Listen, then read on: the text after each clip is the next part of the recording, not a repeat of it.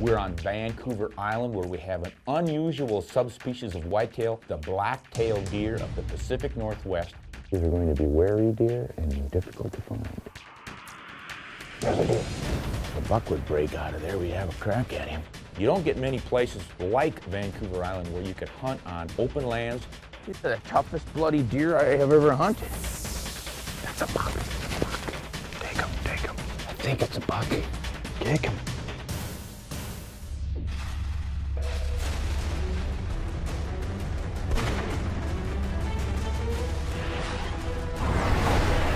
Yeah, you never had it? Maybe the phone. What's this buck? Dead deer.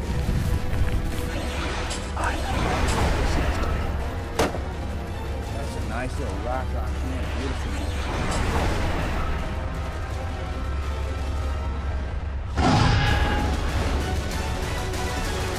Winchester's World of Whitetail. Winchester's World of Whitetail is brought to you by Winchester Ammunition, the American legend. Ram Trucks, Guts, Glory, Ram. Cabela's, celebrating 50 years as the world's foremost outfitter. Bushnell, magnify life. Dallas Safari Club, promoting conservation, education, and ethical hunting worldwide. Mossy Oak, it's not a passion, it's an obsession. And by Otis Technologies, the most advanced gun care systems in the world.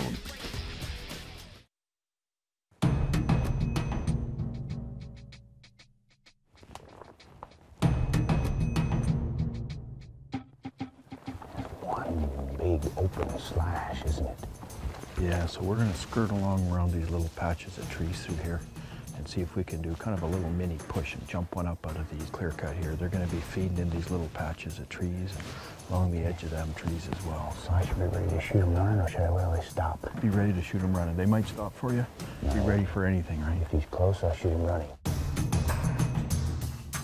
We're in the last 4 days of the season. Ouch. The rut's over, pretty much done. And we got a weather system moving in.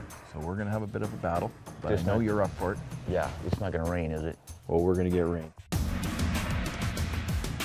I started learning about black-tailed deer quite a few years ago, and they've always had a certain mystery about them, and there's really not that much good, solid scientific information. Well, when I started hearing about black-tailed deer not being a subspecies of mule deer, but more closely related to whitetails, that really piqued my interest. So when I had an opportunity to come up to Vancouver Island, which is classic blacktail habitat, I kind of jumped on it.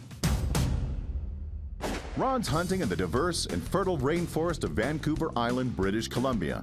Beyond trophy blacktails, Vancouver Island is legendary for its enormous and abundant black bears. With over 12,000 bears on the island, hunters encounter numerous bruins each day, with one hunter reporting 88 sightings in one sit. In recent years, the black bears of Vancouver Island have been identified as a separate subspecies, now known as the island bear, creating even more appeal for hunters seeking to bag a trophy and a unique species in the same hunt. But this time around, Ron is after the spooky, elusive blacktails that inhabit this mountainous and ruggedly beautiful place with his longtime bear hunting buddy and guide, Darren Deluca. I think you'll find a real difference between blacktail hunting and whitetail hunting. Here it's much denser, the mountains are a little bit steeper, and it's more challenging from the perspective of weather. You're much colder in your whitetail country. Here it's a lot about rain, it's a lot about fog and suffering the conditions. It's hard on your equipment, it's hard on your gear, it's hard on you, and you got to be tough if you're going to hunt a blacktail. So this is our hideout up here, Ron. We'll cut some of these branches out of here and we'll just hide underneath these trees, get out of the weather a bit.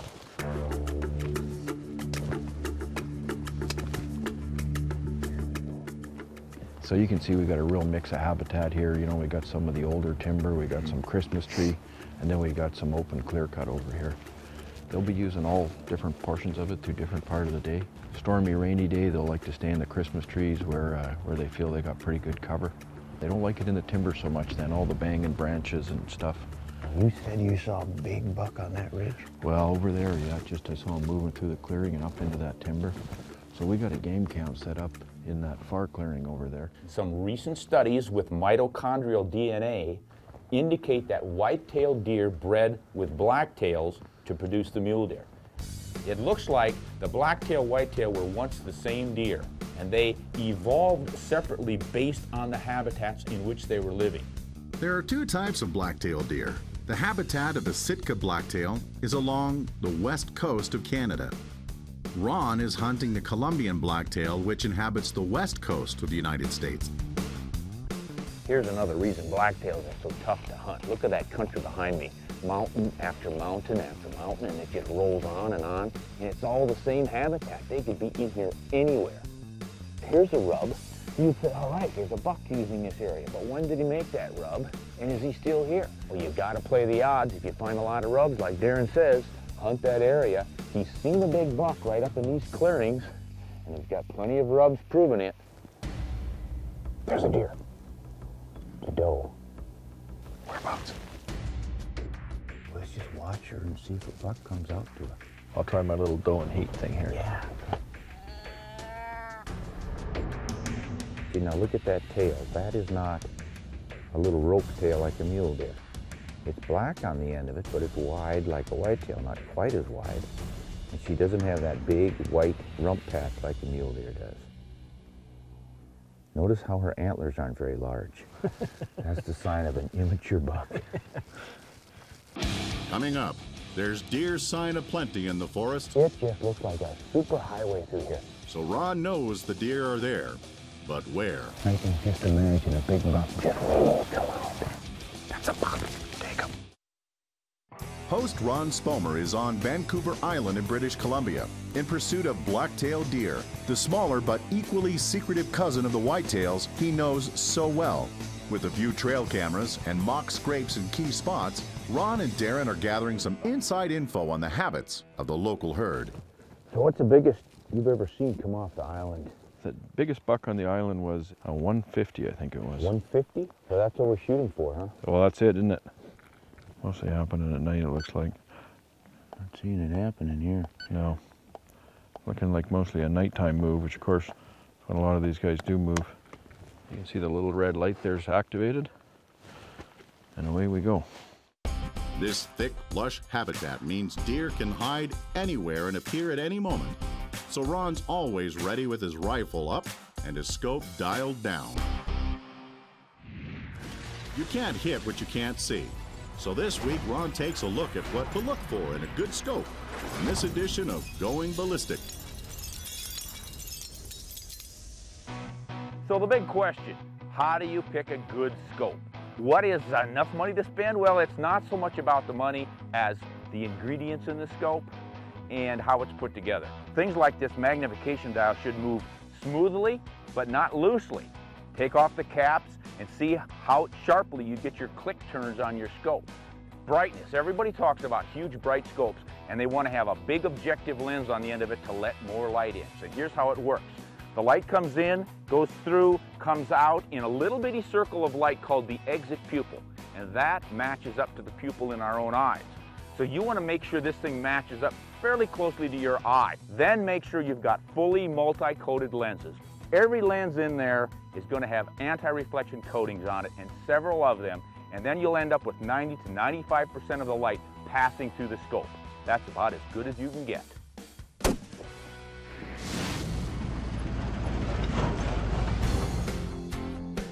Ron Spomer has a rich history with blacktail, having hunted them in the mountain forest of Oregon in the 1990s. Back then, he came away with a 4x4 green, scoring a 130, and a 5x5 scoring a 126 Boone & Crockett. This is the first time trying his hand at bagging a blacktail in the rainforests of British Columbia.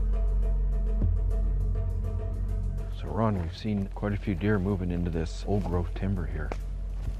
Oh yeah, it looks dark and quiet in here. So we're just going to ease on through here real quiet, real close, and just see if we can get on top of something.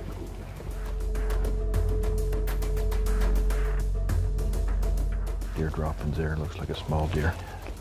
This is just a beautiful shelter. Isn't it nice, eh? And it's warm too, right? You're out of the wind. You're out of the wind. Get in close quarters in here, though. We'll have to be ready. You might want to keep your gun at.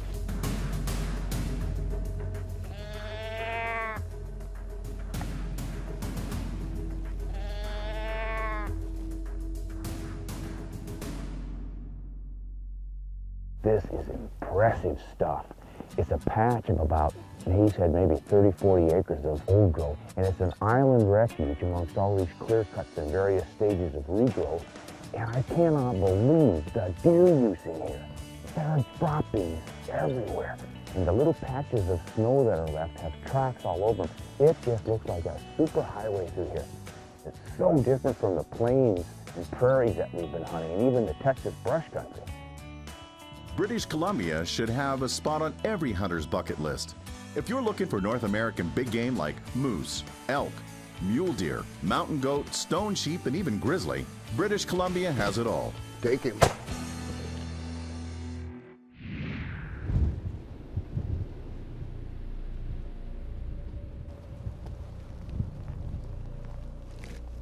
This is mission impossible. Look at how dark and jumbled this place is. Busted logs falling over one another, tall ferns. You would have to be a cougar to get a buck in this stuff by still hunting. And even as wet as it is, I snap sticks underneath all these leaves and duff.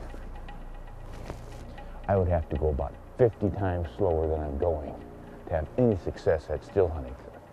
I haven't even seen a bed. You know, it makes sense to me that they'd get on a high spot like this so they're not lying in the water and get underneath a big, dense, evergreen tree of some kind to keep the water off of them, but I'm sure not seeing them. Yet there's droppings all over down there. It's almost like this is a communal bathroom or something. Anybody who can hunt blacktail successfully and stuff like this is one heck of a hunter.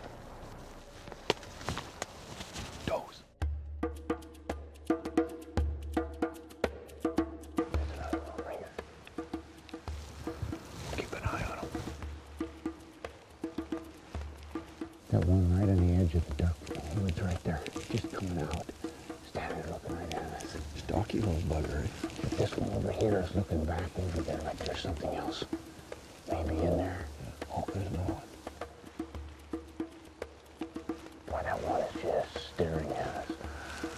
She knows we're here, no doubt about that, but they're not spooky. I can just imagine a big buck back in that dark timber watching her and just waiting to come out. I wish he would. I'm just trying to get a handle on these darn things. Mule deer, whitetail deer, exactly what are they? Yeah, well, they're pretty elusive. You know, they like the dark stuff. You know, they hang right close to the trees. I mean, look at these guys. Yeah. Right at the Right up timber against the big trees, huh? Yeah. Yeah, when it comes to secretive, I think they out whitetail and whitetail. It's starting to rain a little bit. Now it's starting to rain. With all the doe sightings, Ron's confident there are racked bucks in the neighborhood. But the arrival of a heavy rainforest downpour forces the hunters out of the woods and back to camp for the night.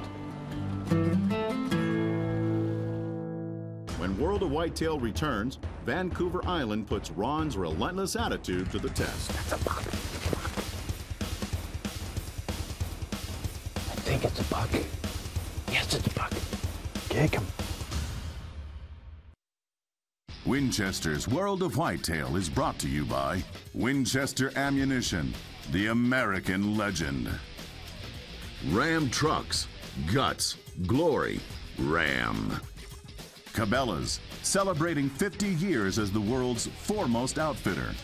Bushnell, magnify life. Dallas Safari Club, promoting conservation, education, and ethical hunting worldwide. Mossy Oak, it's not a passion, it's an obsession. Otis Technologies, the most advanced gun care systems in the world. And by Mule Deer Foundation, leader in mule deer and black-tailed deer conservation. As bow hunting legend Fred Bear says, the very remoteness kindles the imagination of the adventurous hunter. From the top of any mountain, the challenge extends far and wide until the mountain meets the sky. For Ron Spomer, the biggest challenge of this trip is the weather. As Ron copes with the rain and fog, the struggle of dealing with bad weather becomes crystal clear. From reduced visibility to changing behavior patterns, weather can wreak havoc on your chances to see and harvest trophy animals. Beyond the obvious discomfort, wet weather also makes tracking wounded animals so difficult that many hunters refuse to shoot if they feel a blood trail could be washed away. It's perking. I think we've got coffee. All right. You're a good man for a Canadian guide. We're not bad for a Canadian, huh? Persistence is important in this kind of hunting. When you don't have a lot of open views like out on the prairies. Let's move up to the corner of the slash here, Ron. When we're out there in the Dakotas, Nebraska, Kansas, and you can see a long ways, you're finding most of the deer crossing that country. And that's all helped by the fact that they have to go from a bedding area out to a feed field. So they're in the open twice a day at least. Well, here they essentially live in their dining room. They can stay in there, don't have to travel. Nice day if you like the wind. We won't call them reindeer because that's too corny. I was just amazed at the numbers of droppings I was finding in a small area, both in the clear cut and in the old growth. So the deer are here. We're just not finding them because they're not moving vast distances from bedding areas to feeding areas and back again. You know, for as windy and rainy as it is, it's really not that uncomfortable hunting. When you've got good Gore-Tex on, you're pretty well covered. It's not that cold. Is this weather any good for blacktail hunting? I would prefer colder and snow instead of rain. Absolutely, yeah. You want to see some snow on the ground. You know where they've been, you know where they're going a little bit. But this wind isn't too bad. It's going to push them out of the timber. They're going where they can see. Okay. And we're hugging along the sides there, just glassing in front of ourselves. That's where the does have been. Right tight up against it. Why don't we hunt bucks instead of does for a while? There's two more. Two more going up the hill back there. If a buck follows those two up that hill, they came from under this little dip here. If a buck would break out of there, we'd have a crack at him. I think the buck went back this way into the thick trees. He's too smart then to run across it open. Dagnabbit. This is the toughest bloody deer I have ever hunted.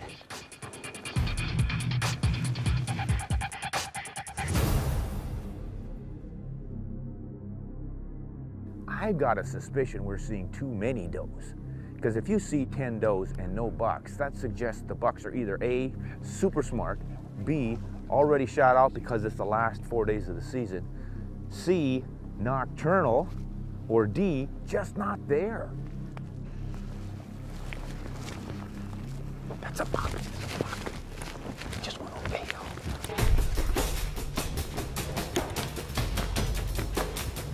He just ran over the top.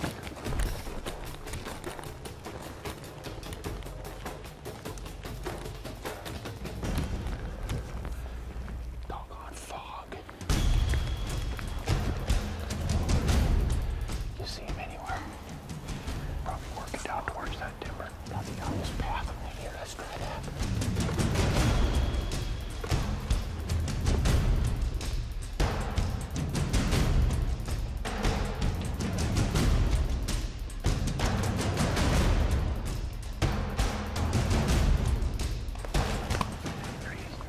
Is that a buck or a doe?